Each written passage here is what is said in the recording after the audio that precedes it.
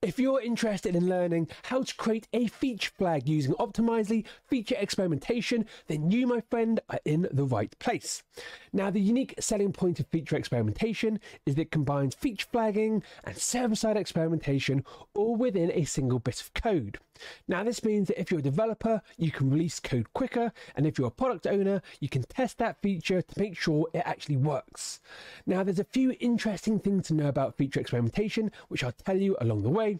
So if this sounds good to you, stick around.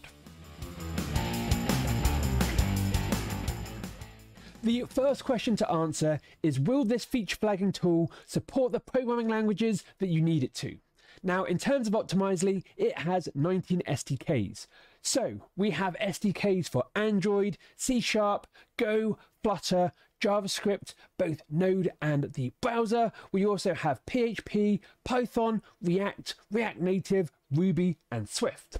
Now, on top of that, if you want to do feature flagging in the edge, they also support Akamai, AWS, Cloudflare, Fastly, and Vercel. Then if you have microservices, there's Optimizely agents, and finally they have a REST API. So within this video, I'm going to show you how you can implement the JavaScript SDK, and the first thing we need to do is install the Optimizely package within our project. Okay, so the first thing I probably should point out is that in order to use feature flagging with Optimizely, you'll need an account, and this will cost you some money, so you need to get contacted at Optimizely if you don't have access. Now, in order to install any of the SDKs, my recommendation is that you come over to the docs.developers.optimizely.com website, because everything is documented here. And if you go in the sidebar, scroll down the bottom, you can see that they've got the SDK reference guide down here. Now, just in terms of feature experimentation and JavaScript, they have a browser version, a Node version, and they also have a React SDK. Now, if you're using Angular, Vue, vanilla JavaScript, or some other framework like Svelte, then you have to use the default JavaScript SDK. Now, if you're using React or Next.js or Gatsby, then you can use the React SDK if you want to. Now, the React SDK is built on top of the JavaScript SDK. However, it also provides additional higher order components, and it also has some hooks, so it will make your code base a little bit cleaner. With that covered, how do we install this SDK?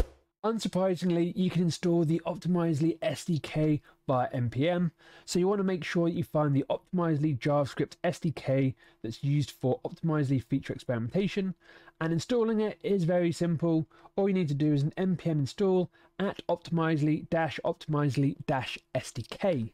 Alternatively, if you want to install the React SDK instead, you'll just use an at optimizely/react SDK.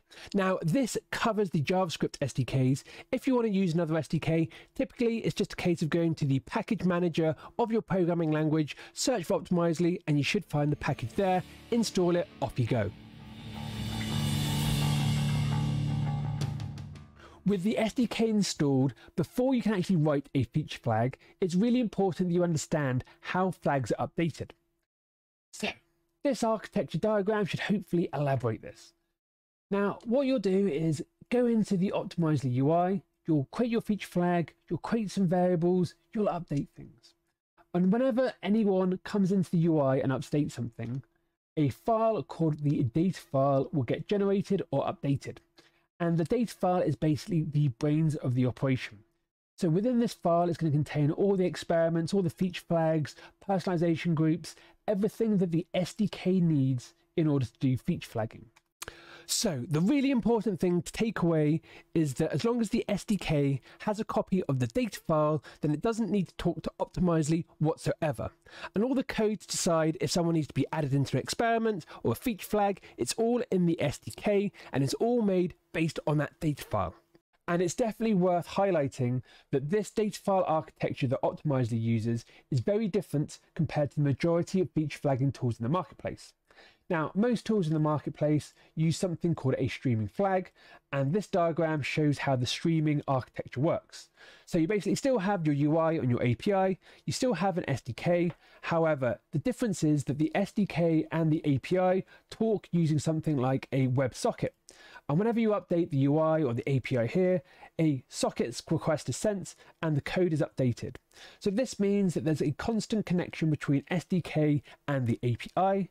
It also means there's always some little bit of network latency. So actually it's a bit longer compared to the zero latency that you can get from Optimizely, which is a very nice touch in my opinion. Now, the only thing that you really need to consider about the data file is how often do you want your feature to be updated.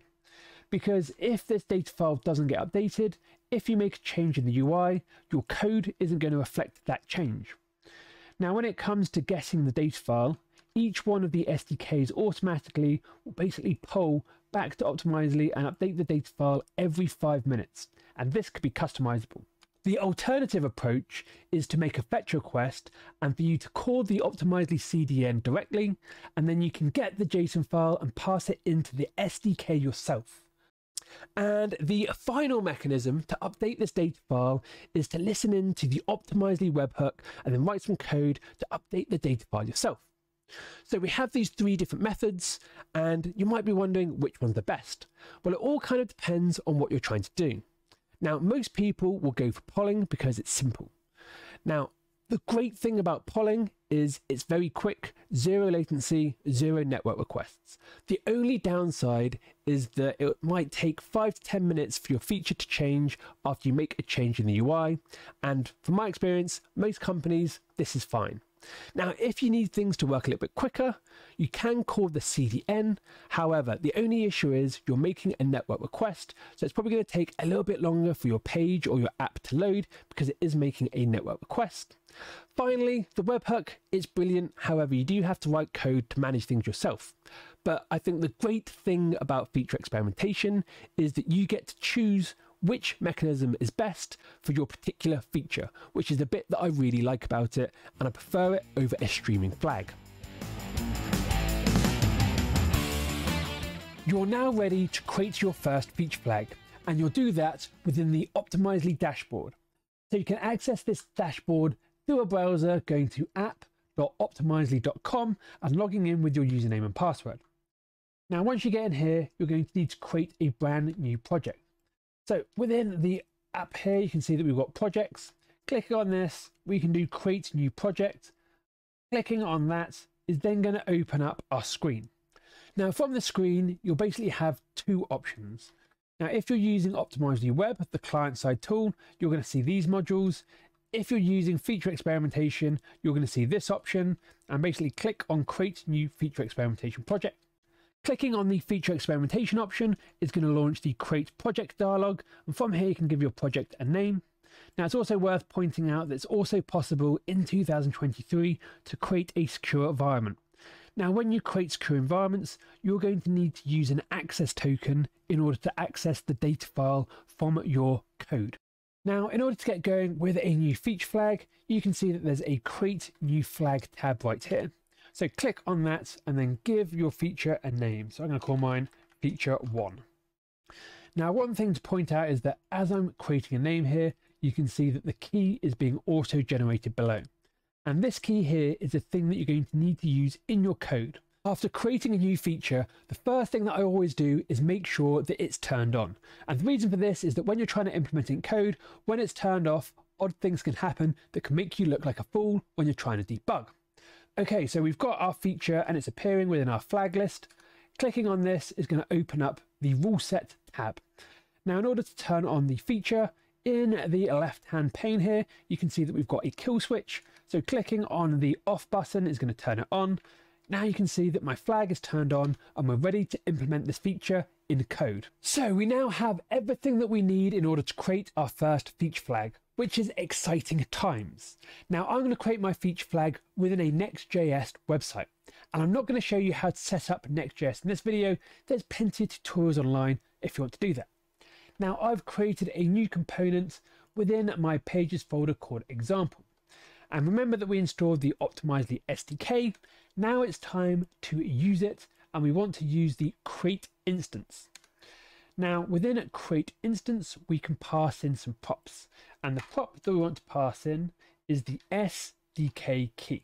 Getting the value for this SDK key is done inside the Optimizely UI.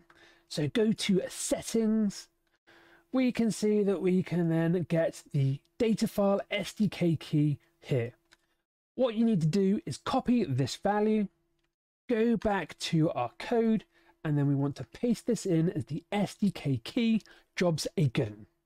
The next step is to create a user context, and we're doing that on line 14 here. Now, the important thing to remember here is that whenever you're doing a feature flag, an experiment, or a progressive rollout, you'll need to target a specific user.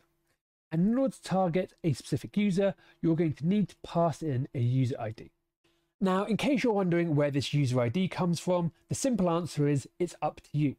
Now, because Optimizely is used by thousands of clients, because it can be used on websites, mobile apps, there's no one easy way for Optimizely to automatically generate a user ID for you and then store it in state. So basically, it's going to be left to you to decide how you want to create this user ID. Now, if you're on a website, you might just want to create a cookie with a random ID, but the point is that this ID needs to be persistent across requests. This means that when we switch back to our code, line 16 here will hopefully make more sense. So when we're creating our user context, you can see that we're passing in this user ID. Now in reality, your user ID is probably going to be a GUID, or it could be an integer, something like that. However, you need to provide this, and it needs to be the first param here. Simple. Now another important thing to point out about this code is onReady. So when we're calling the data file, this will happen within create instance. However, it will take a fraction of a second for the data file to update before you can create the user context. So onReady will make sure that you don't try and create a new user context before the data file has actually been loaded in.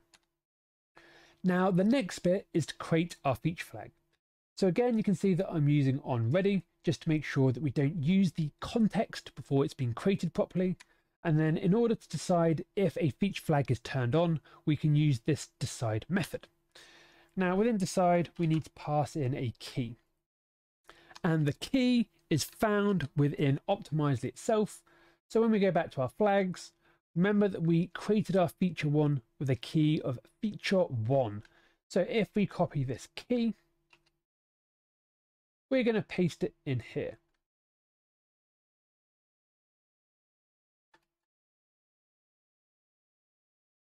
Now this line here is going to automatically, with zero latency, tell us if this user here has been added into feature one. And we can get the result of this decision by calling .enabled on it.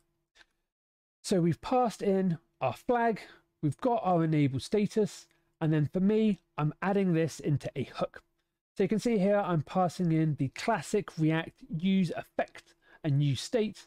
And you can see that I've got my is feature enabled, render is feature enabled. Obviously, you can call these whatever you want to do. And then within my use effect hook, you can see that I'm doing render is feature enabled, setting it by passing in this state. And then within my code, I can toggle on my feature, just doing my simple is feature enabled, this thing here. And then if it's on, I'm going to be good for gold. Okay. So that covers the basic steps of creating a feature flag with an Optimizely feature experimentation. And the good news is that now that you've created that flag, it's also possible to perform progressive rollouts and targeted deliveries on it. It's also possible to do experimentation on your flag without having to write much more code. Now, I want to keep this video short and simple, so we're going to finish here. However, I'm going to record a video next week on how to do progressive delivery and experimentation with Optimizely feature experimentation. Now, if you're looking at this in the future, then the link to that video should be on screen right now. Otherwise, dial in next week, hit subscribe, hit like, so you can see that video, because it's going to take your server-side experimentation game to the next level. So, with that said, adios, and until next week, happy coding.